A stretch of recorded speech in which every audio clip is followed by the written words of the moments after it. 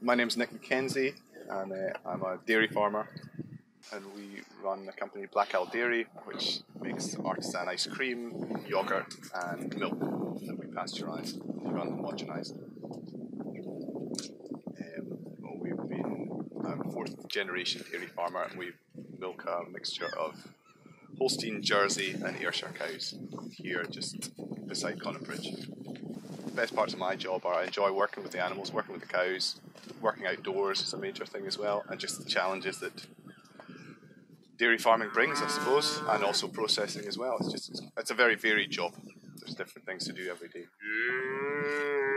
I just think local food is very important. I don't really understand the principles of food travelling all around the world to get to here when we have perfectly good food on our doorstep.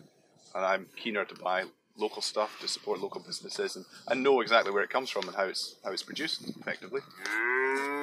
It's a lovely place. I mean, it's beautiful scenery. It's to be honest, fantastic. If we could get good weather all the time, it would be ideal. But then everyone would want to live here. But yeah, it's a lovely place to live.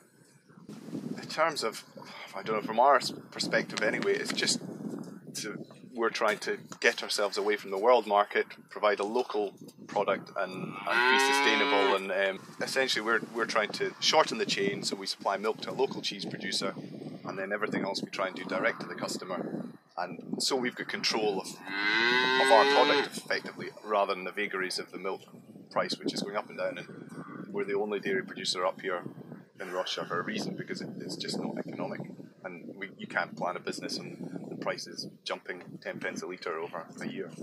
So it's just to become sustainable and hopefully build a solid business. I would hope people would buy more local and get away from, just buying as cheap as possible, to be honest. And certainly we're noticing it a wee bit with the dairy industry. It's almost going full circle, almost back to where it was 20-25 years ago, where people are now looking for the quality of milk. It's more important rather than the volume. We've started doing unhomogenized milk, which cream rises to the top, which was more traditional.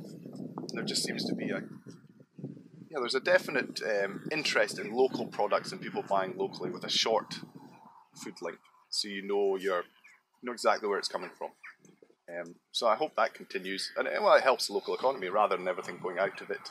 Well, no one's owed a living, but I think it's important to support local producers, otherwise they'll disappear.